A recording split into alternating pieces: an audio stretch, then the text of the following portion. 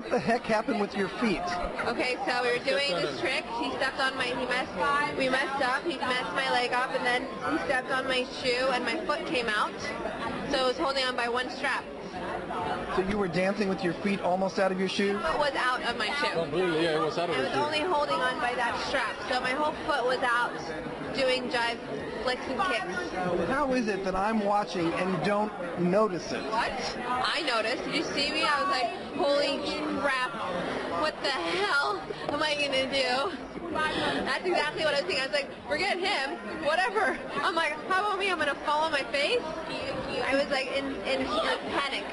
So in that one moment where something didn't happen, was that because of the shoe or was that your memory? No. It wasn't the memory. It was my leg got a little stuck with her dress, so I couldn't get it up that much, and I stepped on her foot, and that's why the shoe came out. So after that, everything was like a... It's just like the judges wanted so much to give you a better score, like they're so in your corner that I think it hurt their feelings that they had to give you a 7.78. Remember what happened to Kirstie Alley? This is exactly what happened to me. But it was the jive, not the waltz.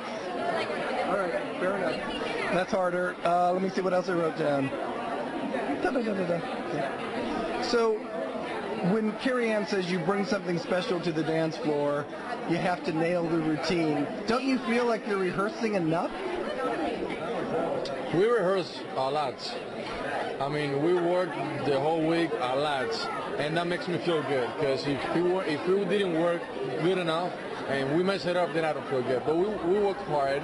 We did what we were supposed to do, and something happened, and you just gotta move on. You just gotta keep going. You gotta be positive about it, not negative. I have to watch this dance-over. This dance-off thing now next week that could change a lot.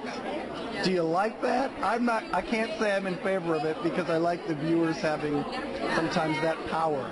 I know, I like the viewers have the power too, but we don't like it obviously because it's more work for us, so we have to learn 2 dances now, starting next week.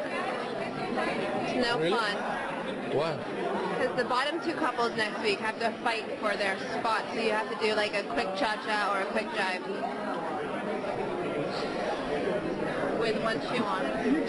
You just tell him little by little so he doesn't worry. Just gotta let it all out. Let it all hang out, George. Oh my God. Literally, like, come on, this is just, I can't, it's like no words. I can't even. It's a brutal season. I can't even watch the back. I don't think you should worry about it, but it's a brutal season. It is. And I hope your feet, you didn't hurt your foot though. I didn't hurt my foot. It's just my foot came out. But Max had something happen too, and Melissa's in the hospital. So and Maria has a bad foot, and Gladys says everything hurts. What's wrong with your body?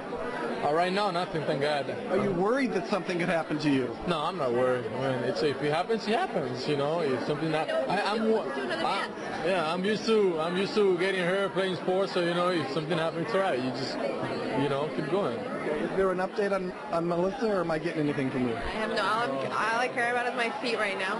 I would like to know what's going on, but I don't know.